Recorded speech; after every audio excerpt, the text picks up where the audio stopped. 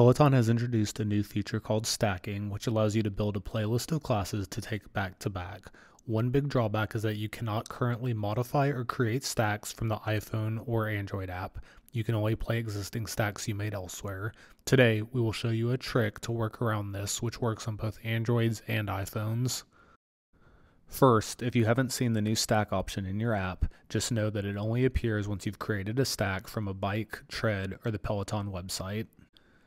To get started, open Safari or any other web browser on your phone. You'll then go to the member page on Peloton's website, which is members.onepeloton.com.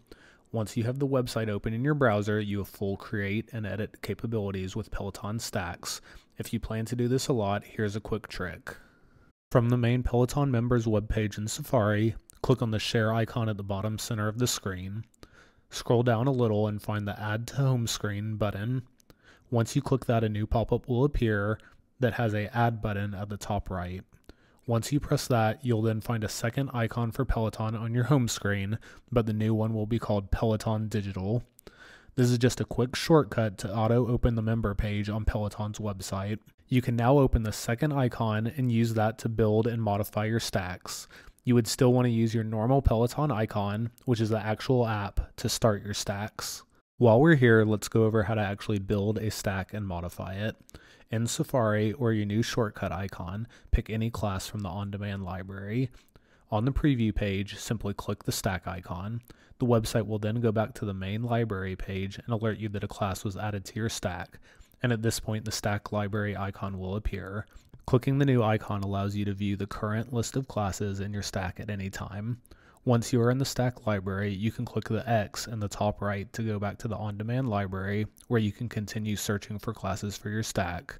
Note that at this time, you are only able to add on-demand classes to your stack, and there is a maximum of 10 classes. If you need to make changes to your stack after adding classes, you can do so from the stack library. To start changing things, click the Modify button at the top right. Now you can edit whatever you need. To rearrange the order of your classes, you'll want to press the icon at the far right of one of the classes, and while still holding down, drag it to the new place. You can also press the second icon to jump a class all the way to the top. To delete classes, click the Delete button on the left of a class. After confirming the change, the class will be gone. Once all your edits are done, click Done at the top right to save your changes to the stack. Once you are done creating your stack, you'll want to go back to the real Peloton iOS or Android app to use your stack. Note that you may need to change to the Programs tab and back to the Classes tab to get the Stacks section to appear. Click the stack icon at the top of the on-demand library and then you can start your stack.